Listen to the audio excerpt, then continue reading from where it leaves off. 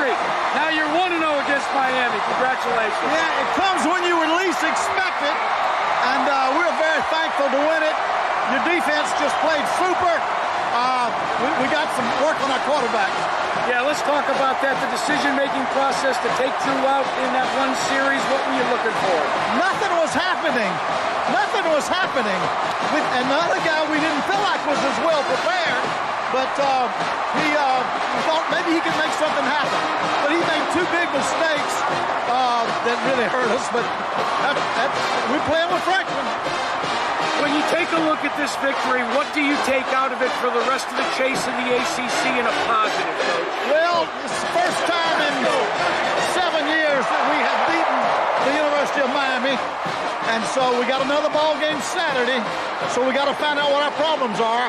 I see what they are. I hope we can do something about it. And they are what? Our quarterbacks have got to play more. Got to play better. Thanks, Coach. Yeah.